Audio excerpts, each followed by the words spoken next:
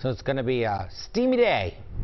Ooh. Correct, Kate? Yes, it is going to be a hot, summer-like kind of day. Now, it is meteorological summer, but it's not quite astronomical summer, right? That begins with the summer solstice just over 2 weeks from now. But boy, it's going to feel like we just kind of fast forwarded right into July. Again, we felt that way yesterday as well.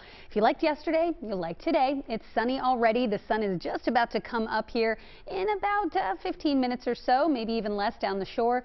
Right now in Philadelphia, skies are totally clear. It is warm. It is humid with dew points in the upper 60s and relative humidity at 93%. That's what that means. You can see the dew point very close to the temperature. That'll tell you that it's sticky outside. Also, looking at the dew point, upper 60s puts us firmly in the humid range. Winds are out of the east at 5 miles per hour. And all across the region, again, starting the day in the mid to upper 60s. The Poconos, the one cool spot at 57 degrees.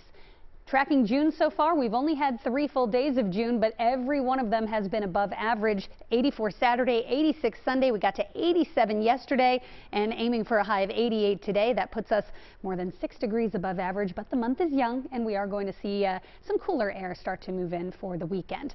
Across the region today, again, we're headed for 88 in Philadelphia. It will be noticeably cooler down the shore thanks to a southeast breeze off the ocean. We'll keep it in the 70s on the sand, 88 in the Lehigh Valley. It's one of those days you head just a mile or two inland, a few blocks inland in the shore towns, and you're going to feel the heat. But on the sand itself, with that nice sea breeze, it will be noticeably cooler.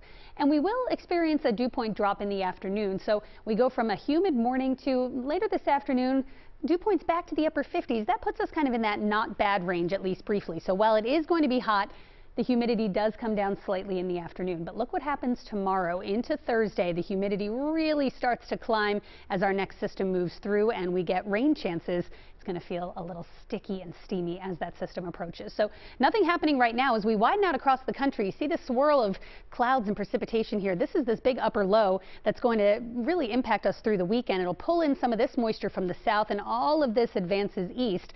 What that means kind of on a local level for us is that there could be a pop-up shower this afternoon. Doesn't look like much just with the heating of the day. Tomorrow, morning fog and low clouds. Some breaks of sun here, filtered sun in the afternoon. It's not a beautiful day tomorrow, but most of the day is dry. And it's later tomorrow evening into tomorrow night that we'll start to see showers filter in. Some heavier rain, rumbles of thunder here late tomorrow night into early Thursday morning. And a few morning showers Thursday before we try to dry out and brighten up in the afternoon. Another round of afternoon showers and storms possible. And after that system moves through, this upper low I just showed you, it's going to kind of sit and spin nearby through the weekend. Chance of spotty afternoon showers each day, Friday, Saturday, and Sunday, but it is looking like it may stay a little further to the north and west. So we have trended Friday and the weekend drier. Maybe a stray shower Saturday, better chance Sunday, but otherwise it is comfortable through the weekend with sunshine each day. Showers return by Monday.